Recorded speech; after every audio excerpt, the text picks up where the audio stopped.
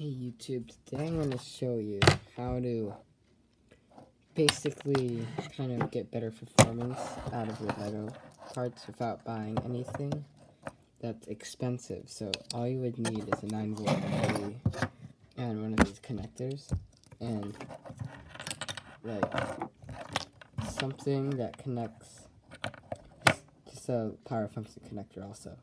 It can be connected to anything. So, like,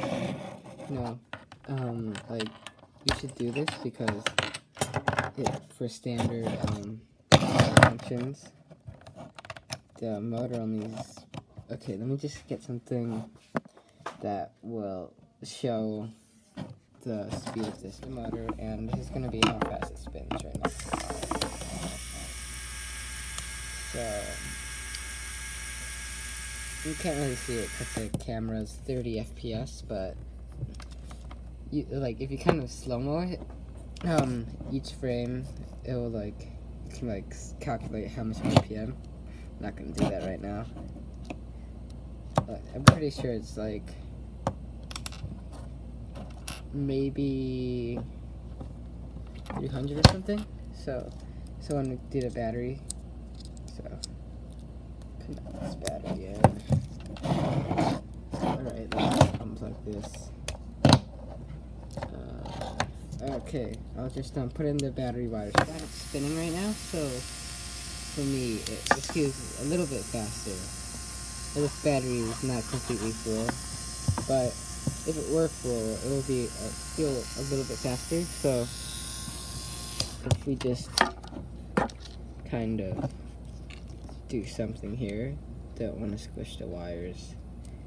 Alright, wait, let me get the motors on.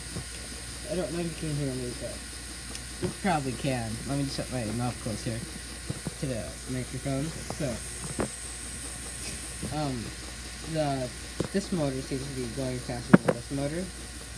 That one. And I had to take this one down because it was, well, it just keeps moving around like this, but more violently, and it fell down. Take this.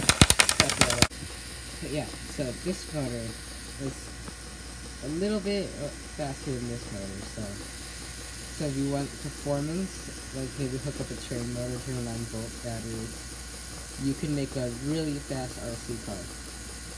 You can actually hook this up to an IR receiver. Okay, let me just pretend that never happened. Okay, alright, that happened.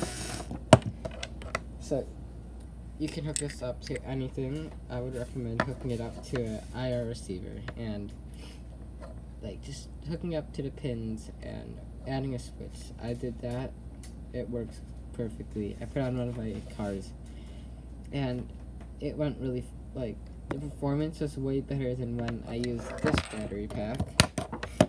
And also another good thing, like a thumbs up on using a 9-volt battery, is that it's lighter, it's easier to replace, so I can just, like, just take out the thing and just put it back in.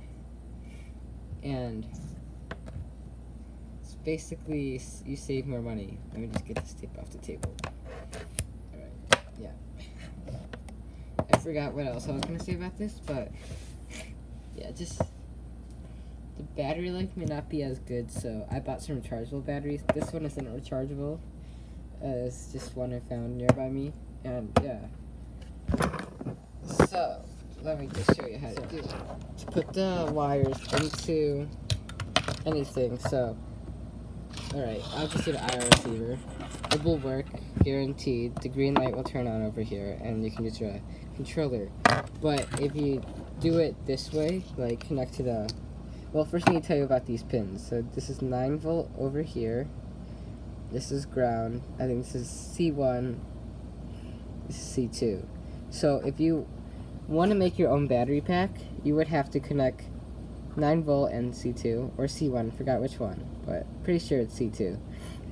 And then C1 in ground if you want to make a battery pack for IR receivers, and if you want to do direct motor contact. But right now, I would show you how to do IR receiver, because if you want to make an RC car, you would do it like that. But the way I wired the motor up was do the red wire right here and the black wire over here on the top. So first, I will show you the IR receiver. So you get your IR receiver cable and flip it upside down so you can maybe connect more IR receivers. And you would go and get a flathead screwdriver. I would recommend 1.2 millimeters or maybe a little smaller. And then you would go up to here and go to the 9-volt, which is the one here, so it'll be directly parallel to the bottom. So it'll be right here, and you would push down right here. You'll be okay. Alright, this thing's bad at focusing. Come on. No AAFE. Alright, this camera's awful, but I'll just try zooming in. So, what? Oh my gosh. Alright, so I'll just demo it on this side. If I can focus, yeah. So, once you push down, a little space will pop up on the bottom, right here. So, what I found out is easiest to do is like put on a flat surface and just like move it this way and just get your wire in it. So this will, if you want to make this permanent, I would recommend taping it down. Maybe not hot gluing it, because, well, not really permanent, but like if you were gonna be using it a lot, like as if you were using this car for like a car project or something. So I got mine open. Let me just get this in the light and push down. You can see that little open space. So once you've got that, you would put your wire in. So I'll try to do it. It's a little bit difficult on the first time you do it, but once you do it a lot, you'll get used to it. So you would move it back and put your wire there. And then, yeah, got that first wire connected. See, it got basically jammed in the middle connector. And then, get your black wire and do the same thing on the other side. So,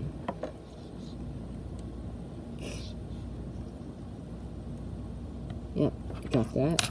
So, right now, both wires are connected. Alright, so you get my 9-volt battery right here. Just connect that in. The green light will pop up, and that means the IR receiver is on. Let's see. This, you could go and attach a switch to this, like what I said earlier. All you would have to do is snip the wire in half, and you would get a switch.